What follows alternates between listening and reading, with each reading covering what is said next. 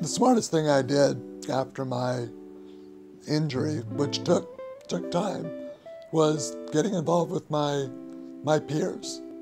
So much before that was just the fear of the unknown. But doing that just made a huge difference in my life. So much confidence grew from making that one decision to do it. But I think it's that much easier if you attend the support groups that are consistently available. That's certainly one of the ways that I learned it, to learn and find the ways that you can appreciate what's available to you. Again, in my experience, it may be 6 months, it may be a year, but you're going to find that you'll start driving, and that's something that you may not have even planned on. You might find that you're in a position to become an architect.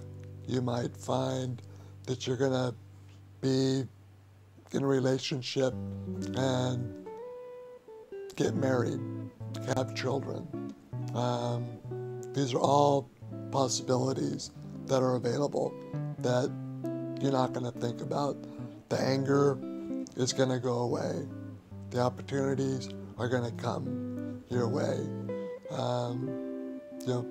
Nowadays, our communities are built around giving people with disabilities the opportunity to do what they so choose to do. People understand. People are there to help. Don't close the door in their face.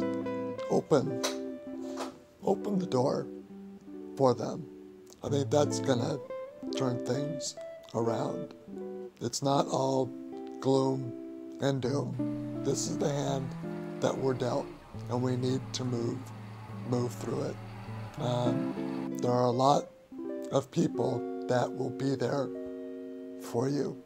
And if you take the opportunity to accept what they're offering, you're going to find that you can move that much further, that much faster, and enjoy that much more of your life than you ever anticipated when you were first injured.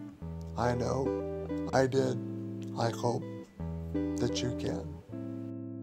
I've thought about what would be good advice for people to receive before they left the hospital. I'm not sure that people would listen to that. I'm not sure I would have listened to it. And when I think about it now, I think that what I would have liked somebody to tell me is that what I was about to embark on was going to be pretty scary, pretty difficult, and survivable. And that I would run into difficult situations and I'd figure some way through them. That I could learn to help myself, and that I should trust that my family could help me as well. That underneath it all, that I had the ability to cope with the world in a wheelchair.